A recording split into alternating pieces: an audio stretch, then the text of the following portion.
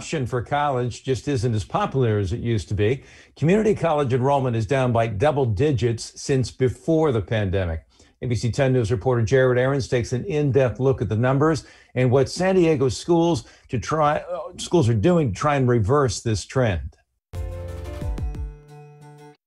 Statewide community college enrollment is down 17%. Among San Diego's schools, some are doing better, some worse, but all say they are trying to bring students back. What it showed was there was a tipping point and a breaking point. Dr. Pamela Luster, the president of Mesa College, says the pandemic and the financial strains it put on millions of Californians took a toll on community colleges. I think it amplified the challenges that community colleges students have to start with.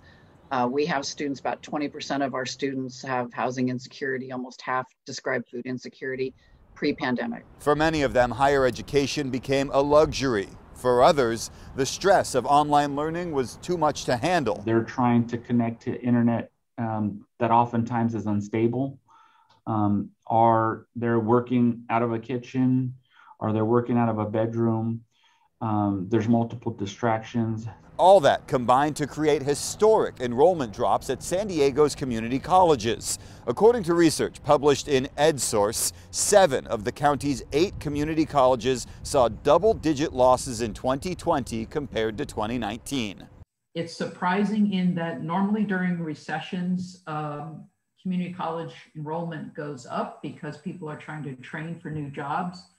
So the surprise is that in this recession, it's gone down. To stem the tide, San Diego's community colleges got tens of millions of dollars in funding from the federal government for student aid and technology.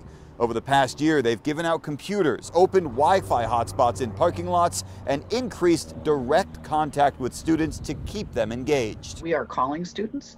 We are texting students. We are letting them know we're here for them. And hoping to reopen campuses next fall. Exact numbers will be based on vaccine levels and case rates, but early estimates show about a third of classes could be in person. Now the schools are aggressively marketing themselves as a way forward post-pandemic.